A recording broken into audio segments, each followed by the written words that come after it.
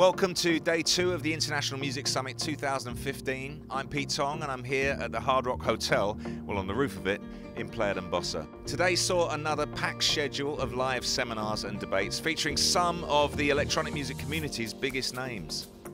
Coming up on today's recap, I spoke to Judy Weinstein and David Morales. We met Team Damian, Lazarus and the Ancient Moons. And I spoke to legendary producer Trevor Horn.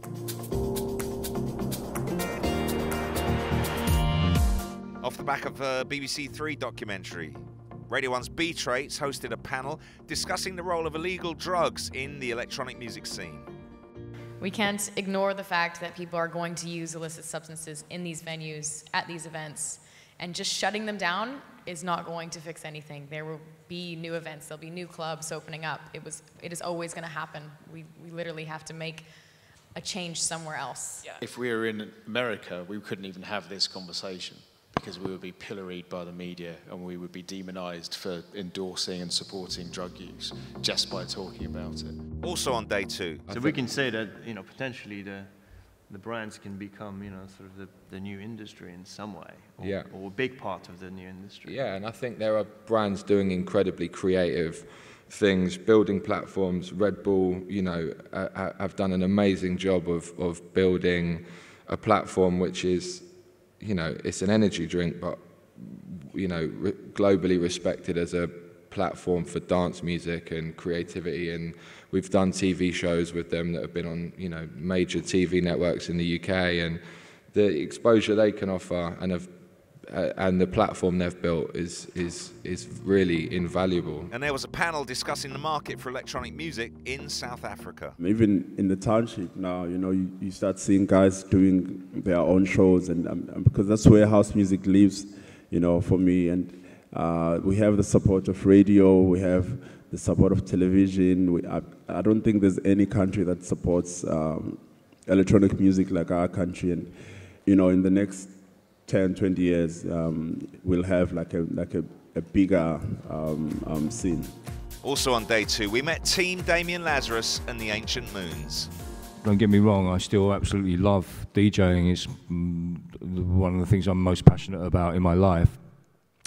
But I just felt that I needed to up the ante a little bit and step up and try and be the artist I always dreamed of being. And I think that I was just started to feel like there was something a bit more out there for me to try. And but yeah, I really couldn't do it without these guys. You can see the highlights from the panel by clicking the button on the screen now. Pioneer DJ, the Association for Electronic Music and Dubset, held a networking event around the pool here at the Hard Rock Hotel. I spoke to Judy Weinstein and David Morales, the brains behind the illustrious Def Mix. I don't believe Paris Hilton has passion for music. Right. So, I mean... That's going out on Twitter. She'll slap me for that. So I say, 1, have passion. 2 is learn how to make music, because it's really important. If you know about creating music, it will make you a better DJ to understand melodies better, and then you can make records talk to each other even better. I sat down for a conversation with the man who pretty much invented the 80s. Pop music record producer, songwriter, musician and singer, Trevor Horn. You kind of deconstructed music and started creating things that actually were, I think, were really like the foundations of hip-hop as well, in terms of what people started sampling. Yeah, I remember the first time I played my friends Moments in Love, and they said it's really boring. It's meant to be like 10 minutes long, I mean, in a sort of naive way, I was thinking of something that you could have sex to. I suppose it was because I thought sex was 10 minutes long. If you want to watch that in more detail, click the button on the screen now. And a panel including the likes of Arthur Velasquez of V&V Music Management, Eddie Dean, owner of Pasha New York and Macau, and Jeff Drake from the Ministry of Sound Recording sat down to look in depth at the state of the Asian market today. Now it comes to international brands, the Ultras of the world, the EDCs of the world, any of the brands on the SFX. Unfortunately, I mean, in China, I wouldn't say about Asia, no one really knows them. So it's not like, you know, anyone buying the brand or licensing the brand is going to get any significant value in promotion and marketing.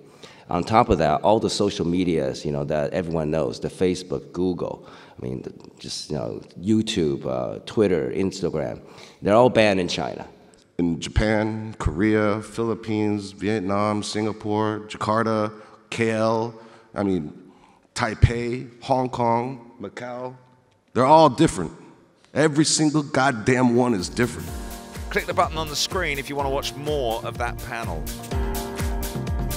That's it for day 2, just one day left, where tomorrow we'll be back with more debates, panels and interviews and presentations from industry leaders looking at the state of electronic music in 2015, including Mixmag putting the spotlight on new talent. IMS Question Time includes debates about whether global festivals are killing local ones, and highlight videos from the key panels will be going live on our YouTube channel throughout tomorrow, and I'll be back with another roundup at the end of the day. Plus, don't forget you can catch up with everything from day 1 there as well. And now I'm off to sample the delights of the IMS after parties, including our event at Dalt Villa, the World Heritage site up there in the Old Town, featuring Luciano, Damian, Lazarus and the Ancient Moons live, Solomon, Sven Vath and some bloke called Pete Tong. See you tomorrow.